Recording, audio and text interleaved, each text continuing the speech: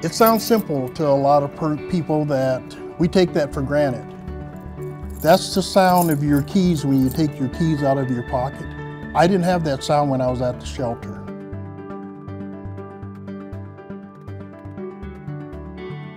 My career ended. I ended up addicted to drugs, and as a result of being addicted to drugs, I was incarcerated. And after a prison term, I ended up homeless.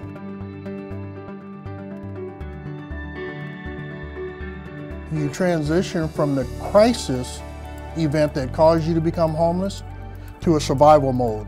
Tasks that most people would take for granted become chores for you.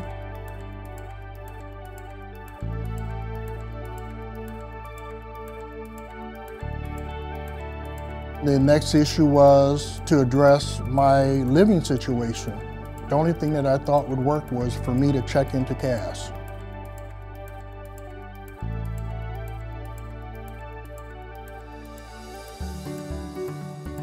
It gave me the ability to use the tools that they taught me because they had a lot of resources there.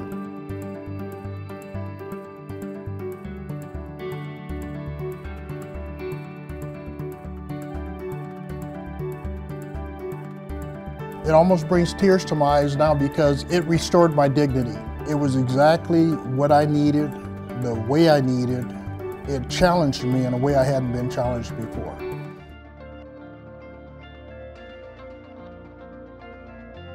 It keeps me humble.